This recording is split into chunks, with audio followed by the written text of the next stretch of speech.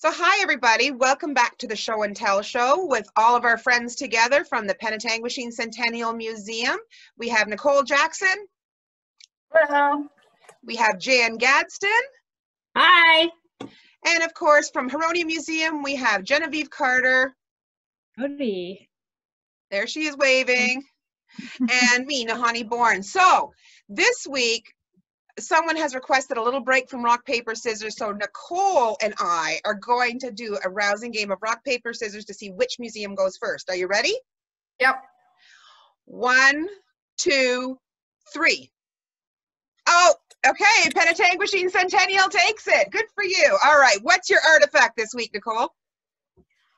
Okay, so we went hunting. We found a few things, narrowed it down to one that we think is quite interesting and holds a little bit of notoriety. So, Nicole. All right, so yes, today the theme was local and handmade. So what we went with are these shoe packs, and a shoe pack is a waterproof laced boot.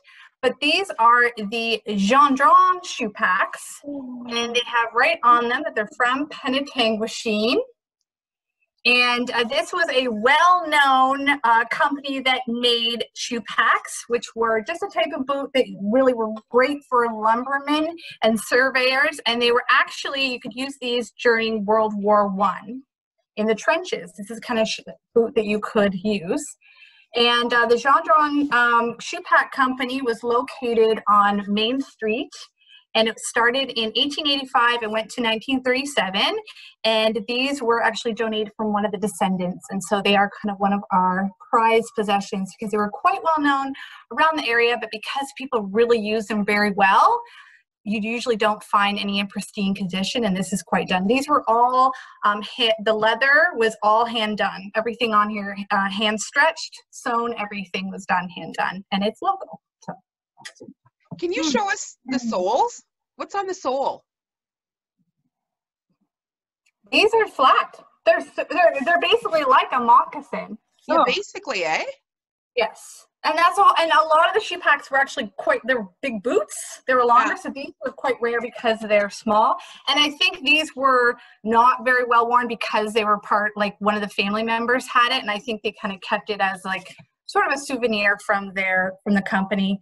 But right on the side, it has it right in there. It says Gendron Shoe Pack. On the front, it has Gendron Penetang, Ontario. Back And Short and Penetanguishene. And didn't they become regulated, issued footwear for World War I soldiers? Yeah. It wasn't, yeah. And that's what sort of brought some notoriety to the shoe pack. Very cool. Local and handmade. Very cool. Amazing. Genevieve, what do we got over at Huronia Museum? I've got something quite a bit larger. I don't know if you can see this. I'll sit back and hold it up. Ooh. Is a basket. And this basket was made by, unfortunately, we don't know who, but it was made by some women, we were told, from Christian Island. It was purchased way back in 1913 or so by a woman named Elizabeth Addison. She was from Toronto, and she had a cottage on the 13th concession. And her granddaughter said that women from Christian Island used to paddle over to the cottages and sell baskets and small souvenir items like quill work or beadwork boxes and things like that. So unfortunately, we do not know who made this. But if anyone out there is watching this and you've got ancestors from Christian Island who, men or women who who were artisans, you can contact us and let us know to learn a bit about it. Yeah. It's in extremely good condition for the age of it. Very, very good. It was, and it was used continually by the family until about 1943 as a laundry basket. And after that, it was passed down to the donor's aunt, who was a weaver, and she used to use it to hold her balls of yarn. And you can see in the corners there was a little bit of work, a little bit of repair work on some of the here, and that was done by the weaver. So it's got an It's still in very good shape. It is very good. Yeah, it's a little bit of wood. You can see on the underside, on the inside, well, maybe it's hard to see, but you can see it's a bit dirty. A bit, it looks mildewy, as if wet laundry had sat in it. So very that's good. Our beautiful basket.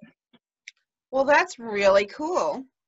Both of our things. So, Penetanguishene Centennial Museum, what's our challenge for next week? Well, as we get closer and closer to the holiday season, and a lot of people are doing baking and a lot of cooking, we've decided to ask you to go with some sort of cooking tool. A cooking tool. Okay. I think we can do that. Okay. I think we can do that. I'm excited for next week because I love kitchen gadgets. Yeah. Yes, you do. I do. You know, I have my kitchen gadget collection. Oh, yeah. Yeah. Okay, if you've seen it on TV, Nahani owns it. There you go. That's right. Yeah. I own a lot of gadgets. I've thrown a lot of gadgets away as well. Anyway, so we'll see each other same time, same channel next week. You betcha. Okay, See you bye. then. Bye.